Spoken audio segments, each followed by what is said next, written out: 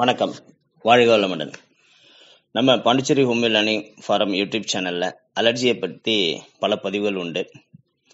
அதுலேயும் குறிப்பாக அலர்ஜி என்ன சொல்லக்கூடிய இந்த அட்டிக்காரியாவை அலர்ஜின்னு புரிஞ்சுக்கிட்டு பல பேர் பார்த்து ட்ரீட்மெண்ட்டுக்கு வரவங்களும் உண்டு. இப்போ நம்ம பார்க்க போகிறது some more detail about allergy என்ன இன்னும் கொஞ்சம் டீட்டெயிலாக பார்ப்போம். அலர்ஜி என்பது ஒவ்வாமை என்று தமிழ்படுத்தலாம். ஒவ்வாமை என்றால் உடலுக்கு ஒவ்வாமை, நம்ம உட்கொள்ளும் அல்லது நமது உடலில் உட்புகும் ஏதாவது சில பொருட்கள் உடலுக்கு ஒத்துக்கொள்ளாத போது உடல் அதை எதிர்த்து போராடுகிறது. அதனால் ஏற்படும் பக்க விளைவே இந்த அலர்ஜின்னு சொல்றோம். இத்தகைய புற தாக்குதலில் இருந்து உடலை பாதுகாக்க நம்ம உடம்புல மாஸ்ட் செல்கள் என்றழைக்கப்படும் விசேஷமான செல்கள் இருக்கிறது. இவை பல வகை வேதிப்பொருட்களை சுரக்கிறது. மேலும் உடலுக்குள் நுழைந்து ஊறு விளைவிக்கும் ஆன்டிஜன் என்ற புறப்பொருட்களுடன் போராடுவதற்காக நம் உடலில் இருக்கும் ஆன்டிபயோட்டிக்ஸ் என்ற எதிரணுக்களின் தம் மீது ஒட்ட வைத்துக் கொண்டு இருக்கும்.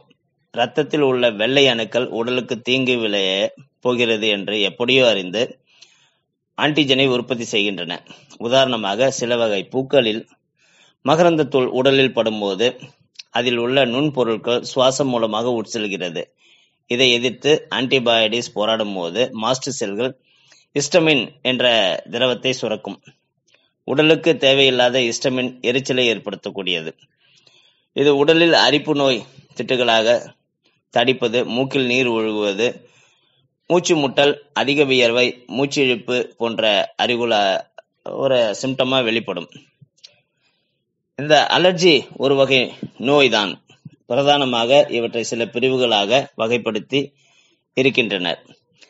அர்டிகேரியா என்று சொல்லக்கூடிய விஷக்கடி, அலர்ஜி சைனட்டிஸ் தும்மல், அலர்ஜிக் ஆஸ்துமா ஆஸ்துமாவின் முக்கிய பிரிவுன்னு சொல்லக்கூடிய சில வகைகள். இதை தவிர அன்காமன் ஃபார்ம் ஆஃப் அலர்ஜி என்று ஒரு பிரிவும் இருக்குது. ஜீரண மண்டல அலர்ஜி, தசை வலிகள், மூட்டு வீக்கம், கண்காது அலர்ஜி, தூக்கமின்மை, தலைவலி, நெஞ்சு வலி, படபடப்பு, கை கால் சில்லிடுதல், பிற உறுப்புகளில் நமைச்சல், படுக்கையில் சிறுநீர் கழித்தல், எக்ஸிமா, தோல் தடிப்பு, தோல் எரிச்சல் போன்ற அறிகுறிகளை காட்டும் மற்ற வகை அலர்ஜிகளும் உண்டு. உலக மக்கள் தொகையில் குறிப்பாக குளிர்காலத்தில் பொதுவான அலர்ஜி தொல்லைகளால் 40% ஆண்களும் 60% பெண்களும் பாதிக்கப்படுகின்றனர். சில பேருக்கு அலர்ஜி இது ஒரு பரம்பரை நோயின்னு கூட சொல்றாங்க. அலர்ஜியை ஏற்படுத்தும் பொருட்கள்னு பார்த்தோம்னா, சூரியனுக்கு கீழே உள்ள எந்த பொருட்களாலும் சூரிய கதிர்களாலும் கூட அலர்ஜி ஏற்படலாம். என்றாலும் அலர்ஜியை ஏற்படுத்தக்கூடிய சில பொருட்கள் லிஸ்ட் பண்ணோம்னா, சில வகை பூக்களின் மகரந்தம், சில வகை செடிகள், வாசன திரவியங்கள், பூச்சி இனங்கள், தூசி, புகை, பெயிண்ட், பிளாஸ்டிக், ரப்பர், முட்டை, மீன்கள், பருப்புகள், பால், டீ, காஃபி, உலோகத்தால் செய்யப்பட்ட நகைகள், வீட்டு செல்ல பிராணிகள், சோப், டிட்டர்ஜென்ட், குளிர்ந்த நீர், சோஃபாவில் இருக்கிற கிளாத்து, பூச்சிக்கொல்லி மருந்து எக்கச்சக்கமா சொல்லிட்டே போகலாம். இந்த அலர்ஜி ஏற்படுத்துவதில் தும்பு தூசி டஸ்ட்ங்கிறது 21%, பூக்களின் மகரந்தம்ங்கிறது 29%, விதைகள் 9%, புல் பூண்டுகள் 8% காரணமாக அமைகிறது.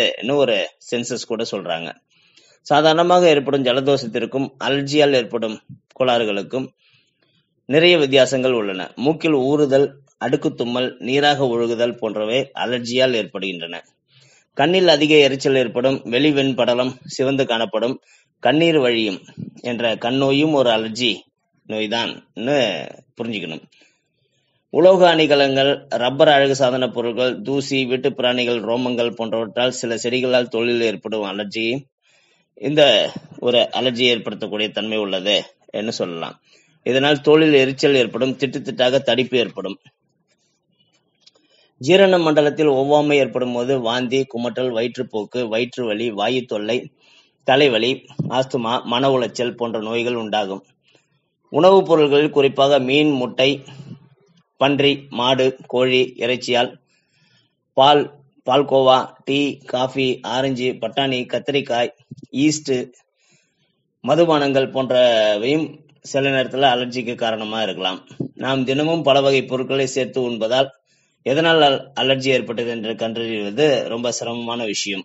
அதாவது டைஜஷன் சிஸ்டத்தின ஏற்படக்கூடிய அலர்ஜில பால், மீன், இறைச்சி, சாக்லேட் போன்றவற்றில் டைரமின் என்ற பொருள் உள்ளது. இந்த டைரமின் ஜீரண மண்டலத்தில் உள்ள என்சைம்களை சிதைத்துவிடும்.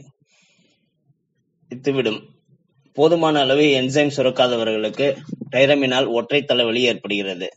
பென்சிலின் சிலருக்கு ஒத்துக்கொள்வதில்லை. இன்னும் சொல்ல போனா பென்சிலின்ங்கிற மருந்து எனக்கு ஒத்துக்கொள்ளாது. இந்த டைரமின் இதெல்லாம் அதிகமா இருக்குது. என்ன பால்ல, மீன்ல, இறைச்சியில, சாக்லேட்ல இருக்குது. இது இல்லாம ஈரப்பதம் மிகுந்த கடுங்குளிர் காற்று மூக்கு நமைச்சல், தும்மல், மூச்சிறைப்பு போன்றவற்றை ஏற்படுத்தும். அதே போல வெப்பக்காற்றும் தோல் நோயை உண்டாக்கும். காற்றில் கலந்து வரும் தும்பு, தூசி, மகரந்தத்தூள், தொழிற்சாலை புகை, வாகன புகை ஆகியவை சுவாச மண்டல அலர்ஜி நோய்களை உண்டாக்கும். தூசி என்றால் அது வெறும் உயிரற்ற ஜடத்துகள் அல்ல. அதில் கண்ணுக்கு தெரியாத அளவுக்கு உள்ள நுண்ணுயிர்கள், எச்சங்கள், கழிவுகள், இறந்த உடல்களும் அலர்ஜிகளை உண்டாக்கும் காரணமாக அமைகிறது.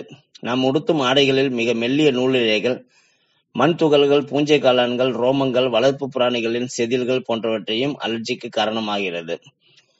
இத்தகைய தூசிகளை நம் வீட்டில் பயன்படுத்தும் படுக்கை, தரைவிரிப்புகள், திரைசீலைகள், சோபா துணிகள், மரப்பொருட்கள் மற்றும் அதிகம் பயன்படாத பொருட்களின் மேல் படிந்திருக்கின்றன. குளிர்ச்சி, ஈரப்பதம் உள்ள சூழ்நிலைகளில் இந்த நுண்ணுயிர்கள் பல்கி பெருகி வளர்கின்றன. சூரிய வெப்பத்தை இவற்றை அழிக்கும் சக்தி உண்டு. உணவுப் பொருட்களில் வரும் அலர்ஜியை தடுக்க எந்த பொருள் ஒத்துக்கொள்ளவில்லை என சோதனை மூலம் கண்டறிந்து அதை முற்றாக தவிர்த்து விடுவதே சிறந்த வழி. அதேபோல் சுற்றுச்சூழலில் உள்ள பொருட்களால் அலர்ஜி ஏற்படுமானால் அவற்றை அகற்றி வீட்டை சுத்தமாக வைத்துக் கொள்ள வேண்டும்.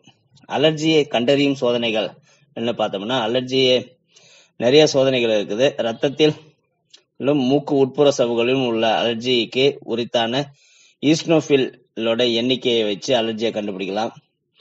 ரத்தத்தில் IgE எதிரணுக்களின் எண்ணிக்கையை immune complex serum complement histamine சில சோதனைகளையும் செய்து பார்க்கும்போது எதனால் அலர்ஜிங்கிறத கண்டுபிடிக்கலாம். சில பேருக்கு சிறுநீர் பரிசோதனைகளும் சைனஸ் இருக்குதான்னு பார்க்கறதுக்கு மார்பி எக்ஸ்ரேயும் பயன்படுத்துறாங்க.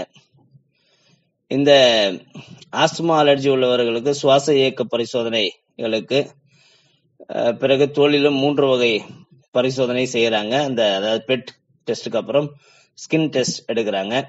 அதுல internal allergen test, scratch allergen skin test, பிரிக் அலர்ஜன் ஸ்கின் டெஸ்ட்னு ஒரு 3 டைப் எடுக்கிறாங்க. சரி, இதுக்கு என்ன தடுப்பு முறைகள், இது எப்படி வராம தடுக்கலாம்னு பார்த்தோம்னா, இதுக்கு சிகிச்சை முறைகள்னு பார்க்கும்போது அலர்ஜிக்கான காரணத்தை அறிந்து பின்பு அப்பொருட்களை தவிர்ப்பது, சீன முறையில் அக்குபஞ்சர் என்று சொல்லக்கூடிய சில முறைகளை உபயோகப்படுத்தியும் இதுக்கு நிவர்த்தி காணலாம். சித்த மருந்துகள், ஆயுர்வேத மருந்துகள், யுனானி மருந்துகளும் இந்த அலர்ஜியை போக்குவதில் உங்களுக்கு பெரும் உதவிகரமான மருத்துவ முறையா இருக்கும். ஹோமியோபதி மருத்துவ முறைங்கும் போது எந்த பொருளால் அலர்ஜின்னு கண்டுபிடிச்சிட்டா அதை தீர்ப்பதில் ஒரு டோஸ் ஹோமியோபதி மருந்தே போதும்.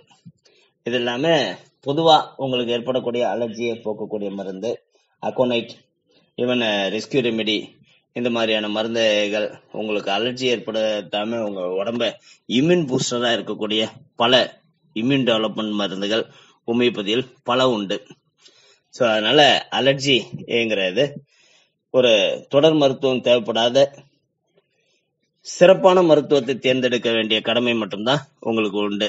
அதை செய்யும் போது தொடர் மருத்துவம் இல்லாமலேயே இந்த குறைகளை நிவர்த்தி செய்து கொள்ளலாம்.